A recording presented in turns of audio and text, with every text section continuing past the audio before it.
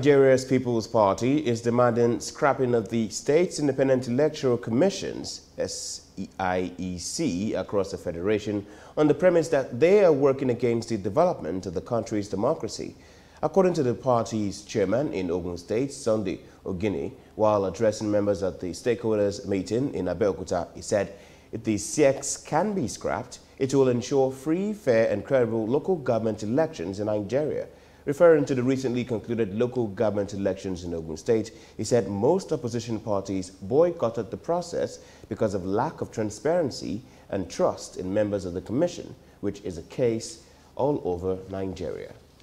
If Nigeria will move forward, then New Nigeria People's Party Ogun State chapter is calling for the scrapping of State Independent Electoral Commission